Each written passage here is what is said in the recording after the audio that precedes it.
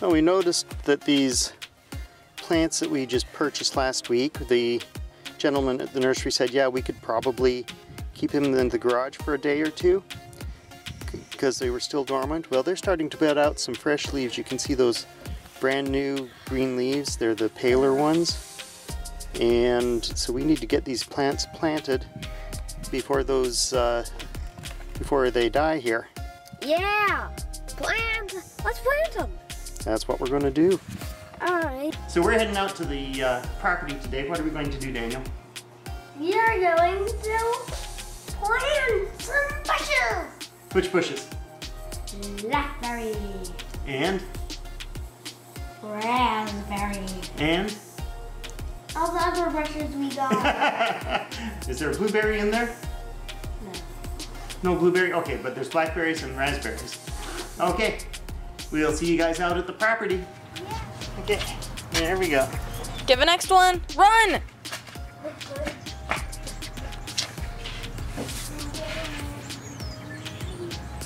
Oh yeah, look at those leaves.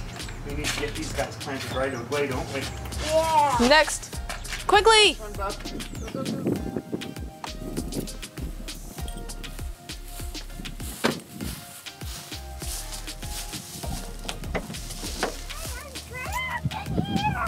You're trapped in there. How'd you get trapped in there?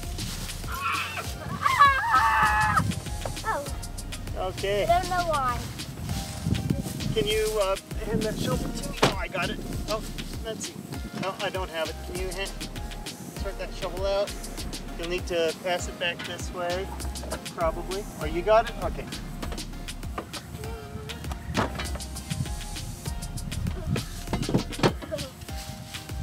Okay, let's do our blackberries first, I think. Think so?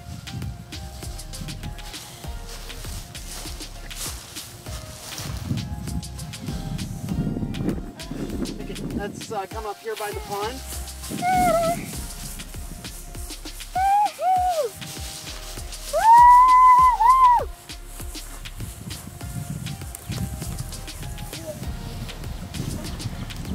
Pulling up some of these weeds, are you? Yeah. Okay. Getting hard. We just need to do a little stretch along here where we're going to plant the plants. So we don't need to do everything. Now, first one we'll plant is the Ozark Mountain Dark Purple Muscadine. Do you know what muscadine is? Oh. It's kind of like a wild grape. We're going to plant that right here. The reason we're going to plant it right here is because we were told it's like soil with good drainage. So we're close to the pond, so it'll get water, but we're not down below the pond, so it won't get soaked. I don't think it is. Already deep. Yeah, it's deeper than I thought it was. Okay, go ahead and let's take it out of the container. Gently.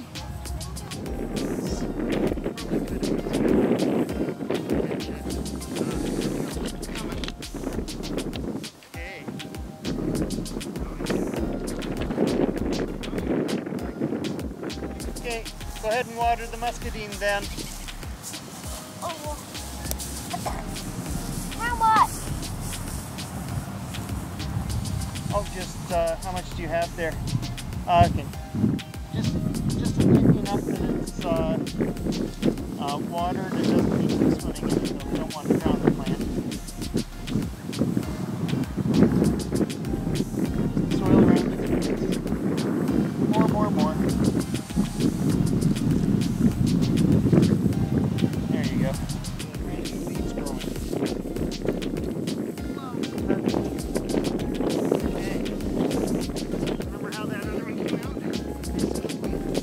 Shake it around, works it around a little bit. And very gently. Drop it in place. Shake it a little bit.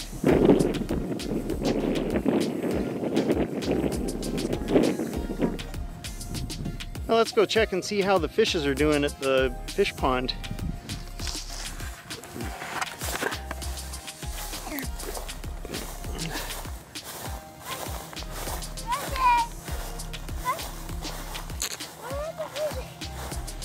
Look at that, the pond's clearing up a little bit, isn't it? It was pretty murky before. And we can actually see a little bit here. Are you going to go swimming and see where they're at? No. Well, the good news is, so far, I don't see any signs of any dead fish here. Do you see any dead fish? Yeah. You do see dead fish? I mean, no, I was agreeing. Oh, okay. Isn't English crazy that way? Yeah. Is this where French has something better than English because they got that C, which means I agree with what you said did not happen? Yeah. Yeah.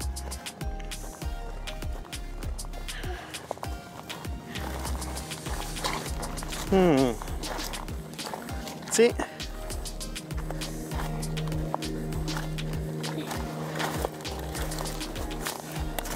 Oh, look at the, we're going to have to do something about those burr plants.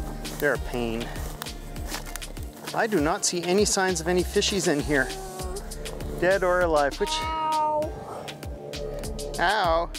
Burr poked me through my shirt. Are you a Berberian now? There's burrs everywhere. Yeah. Maybe you need to choose different shirt next time, huh? Yeah. Stupid burrs. What do you think? Do we need like a little dock right about here, Daniel? For you guys to fish off of and maybe do some swimming in the summer? And it will be a floating barrel dock. Floating barrel dock. Well, we can check on that. Barrel docks would be better. Yeah, I'm sure it'll be a floating dock of some kind because this water goes up and down like a yo-yo in here. But you know what? The good news is I do not see any signs of any dead fish. Bad news is I don't see any signs of live fish, but that probably means they're down in the middle of the bottom somewhere. Which is good. Which is good because that's where the food is, that's where they're safe and protected. So I'd really like to put the pawpaws right along here, 4 of them. 1 papa, 2 papa, 3 papa, 4 papa, 5 papa, 6 papa, 7 papa, 8 papa, 9 papa, 10 papa. You want 10 pawpaw trees? Yeah, a lot. Okay, well we'll see. I was thinking 4 would be plenty for us, but 10 would be cool too. They're really good shade trees. Back to the car. Actually, I bet you can beat me down to the shooting range. Ready, set, go!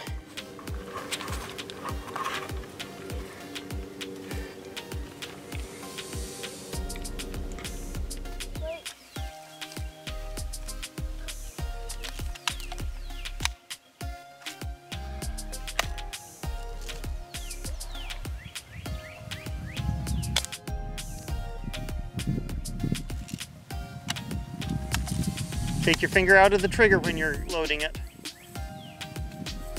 If you have your finger on the trigger, you can accidentally shoot it.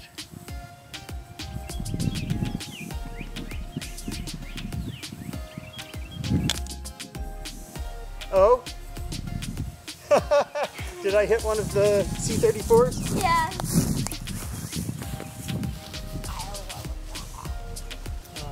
Look at that, I got those 3 so close together. That's called a grouping. Yeah. This one up. There we go. Now let's just see that hand get destroyed. Okay. Bring it over here and let's show it close to the camera. I can't even carry it.